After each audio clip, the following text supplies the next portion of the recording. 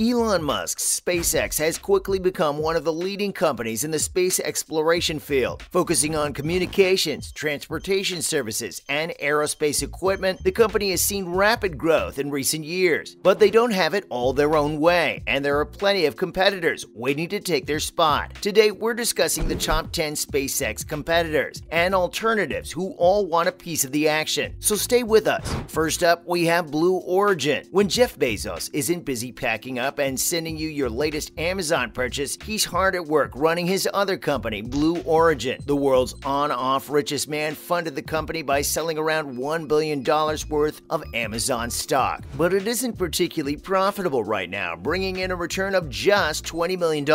If Bezos gets his wish to commercialize spaceflight, however, that could easily change. And quickly. He was on board for the company's New Shepard maiden flight last year, which could see Blue Origin run regular space tourism flights, but it won't come cheap. At around $28 million per seat, the regular Joe probably won't see space in their lifetime. But these are very early days indeed. The milestone means Blue Origin is front and center when it comes to competing with SpaceX. We're talking Virgin Galactic next. Stay tuned. Another space exploration company is funded by one of the world's wealthiest men, British billionaire Richard Branson. Virgin Galactic is currently developing commercial and suborbital spacecraft. In terms of brand recognition and tech, they are pretty much on par with the other two. But Branson's company does run at a considerable loss. It must be nice to own a company and not worry about its profitability. Similar to Blue Origin, last year saw Branson himself enter space on board the Virgin Galactic rocket as part of its first fully crewed test flight. If he gets his way, the company will begin commercial operations in the very near future. Although you're going to need a few dollars if you want to be on board, as tickets are going for about £250,000. He plans to eventually lower the price to about $40,000 per ticket. So compared to SpaceX, Virgin is probably the smarter choice for space tourism. Next up, we have United Launch Alliance. Moving away from tourism a little, ULA develops rockets and launch services and are much more profitable than the others, making around $2 billion in 2020 alone. Their close working relationship with Lockheed Martin and Boeing is one of their biggest advantages, and they have been known to regularly bag the most expensive military satellite launches, something which prompted Musk and SpaceX to sue the U.S. Air Force back in 2014. The case prompted the military to share out contracts more equally to both SpaceX and ULA, meaning the pair have an extremely heated rivalry. What did you guys make of SpaceX suing the Air Force? Pretty wild, right? Northrop Grumman is coming through next. These guys have almost 100,000 employees and are a huge player in the weapons and military tech space. Having acquired Orbital ATK back in 2018, they are now making waves in the space industry. Plus, their annual revenue seriously eclipses, pardon the pun, Virgin, Blue Origin, and SpaceX at about $30 billion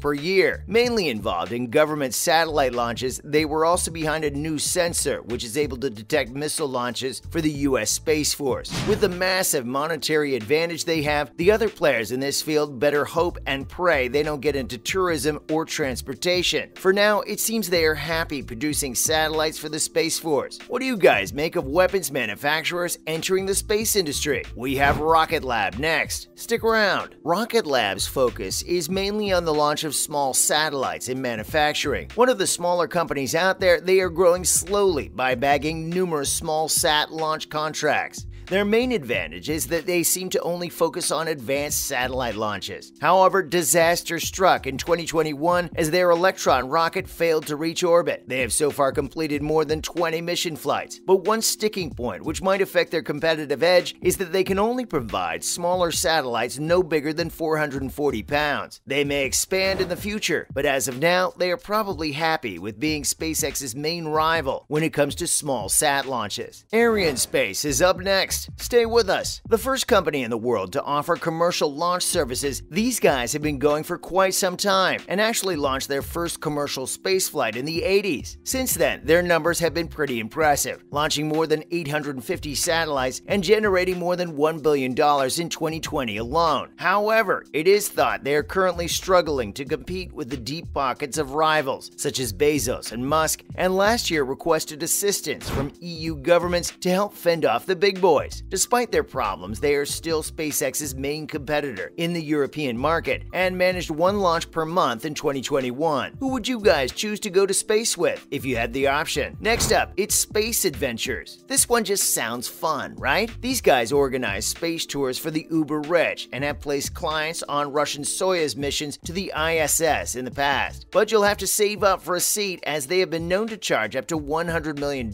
for the privilege. They also signed a deal with the Russians to send a couple of customers to the space station next year without even owning a rocket themselves. Similar to some of the smaller companies on today's list, Space Adventures have cornered a small part of the market and seem to be reaping the rewards. We're talking Astronis now. Don't go anywhere. Astronis are a big name in the telecommunications space and offer lower-cost satellites than their competitors, perfect in the current economy. Similar to what Musk is doing with Starlink, these guys provide cheap comm satellites with the ultimate goal of connecting remote points on Earth. They managed to bag serious investment last year to the tune of $350 million in total, and are in a unique position when it comes to competing with SpaceX for a slice of the large communications satellite space. They're offering more targeted LEO constellations than their bigger rival. What do you make of what Astronis is currently doing? The Society of European Satellites is coming through next. SES focuses mainly on telecommunications and data connectivity and currently has more than 70 satellites in orbit. One of the smaller companies with just over 2,000 employees, they managed to generate a hugely impressive $1.6 billion in 2020. But this was actually down by more than $300 million. I mean, if you're posting those sorts of numbers with so few employees, even if revenue has declined some, you're doing something right. The company has a ton of experience in the satellite space, having been around for more than 35 years, and they will be hoping they can carry on with their impressive run as they expect to realize their first $1 billion from C-band repurposing in the near future. And now it's Relativity Space. Another one of the smaller competitors to SpaceX, these guys manufacture equipment for commercial orbital launches and focus mainly on small launch vehicles. Their business revolves around components for launch vehicles. So, like many others on today's list, they are currently focusing on one small part of the space industry, which is probably a good idea for a startup. They managed to bag more than $1 billion in funding last year alone, which is hugely significant for a company with just 400 employees. And they're growing. It is thought they are currently building a new research facility which will be capable of facilitating more than 2,000 employees. If this isn't a statement of intent, then we don't know what is. They are also thought to be using some of the funding to increase production of their 3D printed Terran 1 rocket. It is assumed the Terran R will be one of SpaceX's Falcon 9 rocket's main competitors, and considering what they have managed in a relatively short space of time, Relativity Space is currently one of the more valuable space companies out there. What do you make of this? And finally, a bit of Elon news. Twitter shareholders have voted to approve a deal for the SpaceX chief to buy the social media platform for $44 billion. They will now try and force Musk into buying the company, but as the two sides are still embroiled in a legal case, there's no telling how long that might take, nor if they will even be successful at making him purchase the company. Of course, Musk is skeptical about just how many bots and fake accounts are on the platform. This prompted him to pull out of the deal back in May. We will have to wait and see how this goes when it finally comes to court. Do you guys think he should be forced to buy Twitter? As usual, thanks for dropping in on us today, and remember to tune in again next time when we will be discussing all sorts of other cool bits and pieces. And why not do us a solid by liking and sharing today's video, while also subscribing to our channel. Bye guys!